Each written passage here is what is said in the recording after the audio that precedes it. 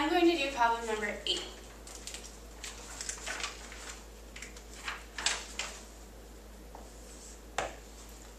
So number 8, we're going to be finding limits. So the first limit is let p equal the limit as x approaches negative infinity of the absolute value of 2x plus 4 divided by x minus 1.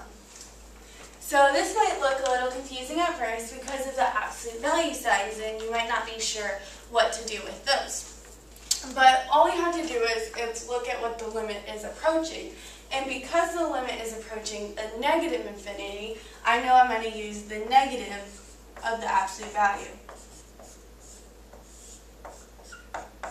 Because remember, absolute values can either be negative or positive. So this was approaching positive infinity, I would not have my negative here. But because it's negative infinity, I have my negative. Okay? So from here, this makes it a little easier. Remember, when I'm approaching infinity, I want to look at the degree of the highest on the bottom. So the highest degree here is going to be x to the power of 1, and I'm going to divide everything by that.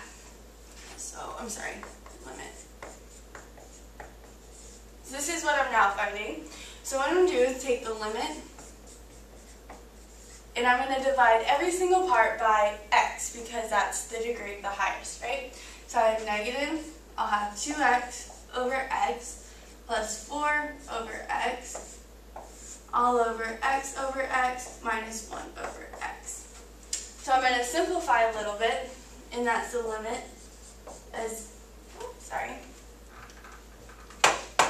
x approaches negative infinity.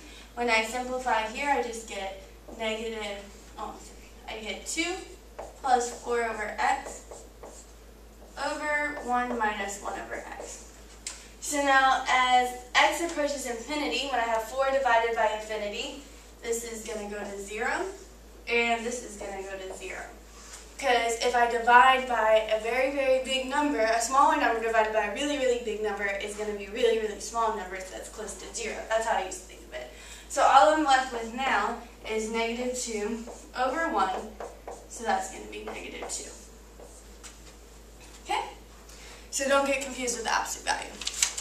Next, I'm going to have, they told me that q is equal to the limit as x approaches infinity of 3 over 2 plus e to the x. And from here, I can pretty much just plug it in. So, this is going to equal 3 over 2 plus e to the infinity. Now, e to the infinity is just a really big number because e is a number, correct? 2.7. So this is going to be 3 over infinity because infinity plus 2 is still infinity. Now, same as in this case, when I have a smaller number divided by a really, really big number, this limit is going to approach 0. And I believe that this answer choice is B. This is your answer. Okay?